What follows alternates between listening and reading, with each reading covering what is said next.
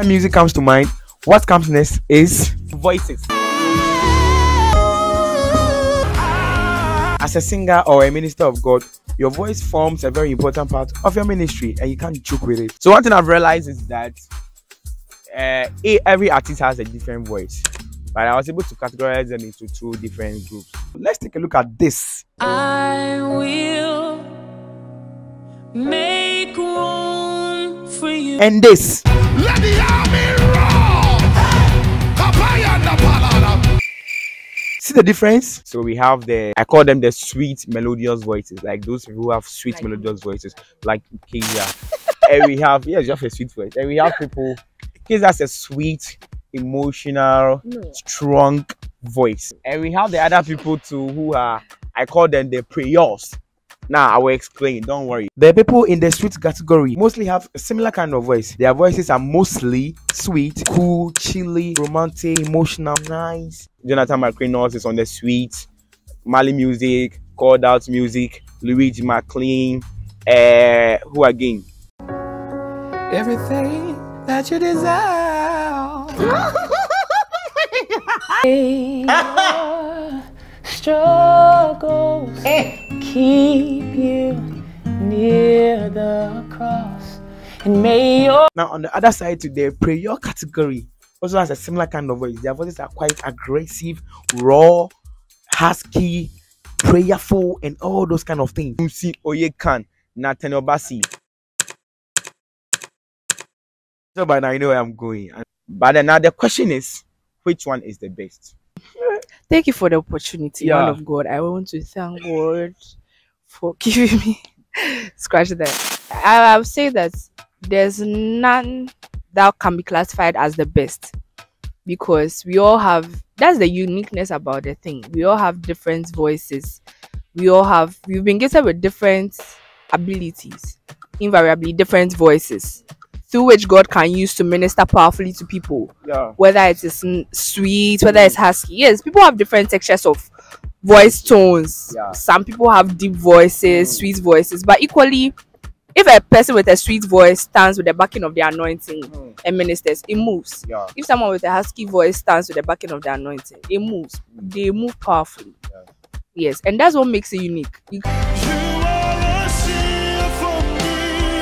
I also want to say that when it comes to the gospel music ministry or the industry, what makes the difference is the anointing. Is the anointing that God gives you. And then today we are here to say that no matter the voice you have, it's the anointing that makes the difference. And God's move during your ministration is not limited to the kind of voice you have. So it's the anointing that another way for anointing is what? It's the anointing that makes the difference. It's not the quality of your voice, because I do not want to throw shot at anyone, but there are some ministers that do not have any peculiar sweet voice like that. But then but when they sing, you know that then your spines, even your boyfriend cannot make you feel like the way they make you feel.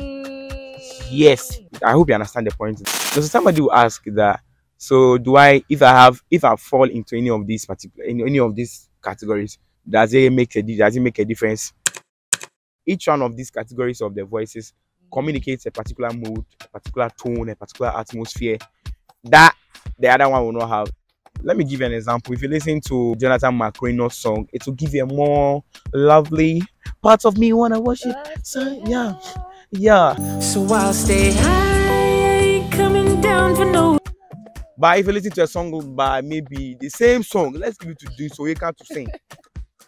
And I will stay high. That will coming down for no reason.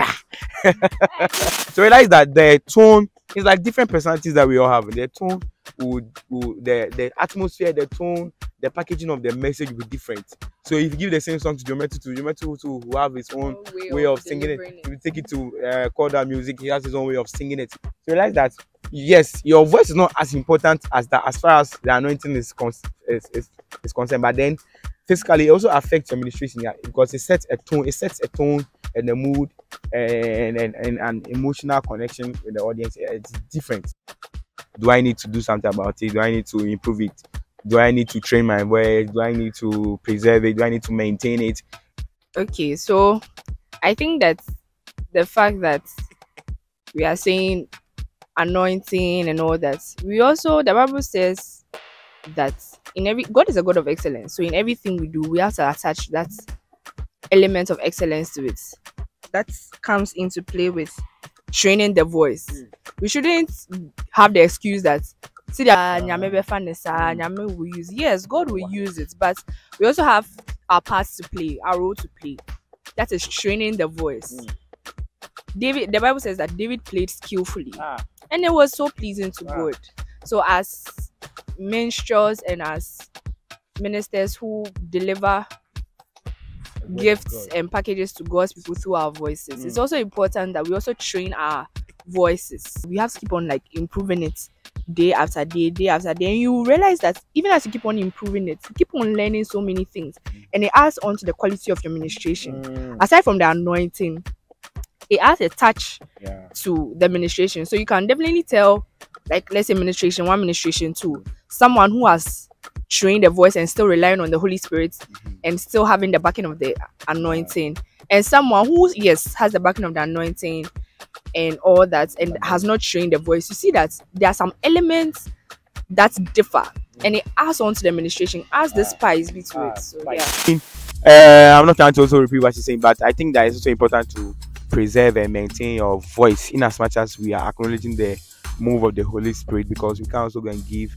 grade B to God. We are giving grade A to God. So use what you don't force yourself to be like somebody else, but then whatever voice God has given you, like me to my voice, is very nice. Like, it's not like easiest, but I use what God has given me, and it's amazing. I mean, I want to give an example. Look at someone like Kofi also people.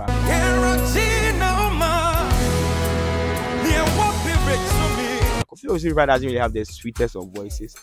It's always husky. It's always, as they are losing the voice, but then he ministers in God, and I'm sure he has measures to preserve the voice. So yeah, please, that was it. Have you had that?